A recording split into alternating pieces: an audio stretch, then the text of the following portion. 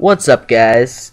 You're playing some Black Ops Zombies, and I'm just going to show you a really easy strategy to do with the Sliquifier. So, you want to go to this room, and this room is very easy to find. It's right near the AN-94. And the really only thing hard about this strategy is to just make the zombie train. But if you're a good zombie train maker, if you know how to do it, then you'll be fine with this. So you want to get the Sliquifier. That's key to this thing. Like, actually, you couldn't even do it if you had it. But you go up here.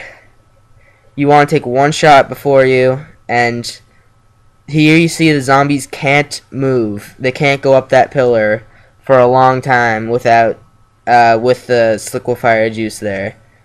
And eventually they'll all kill each other if you let them sit there long enough.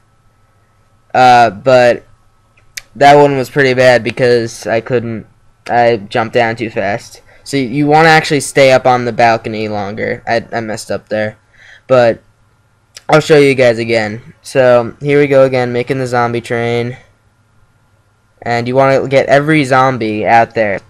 So none of them can sneak up behind you while you're shooting the Sliquifier bullet and make you fall off into them.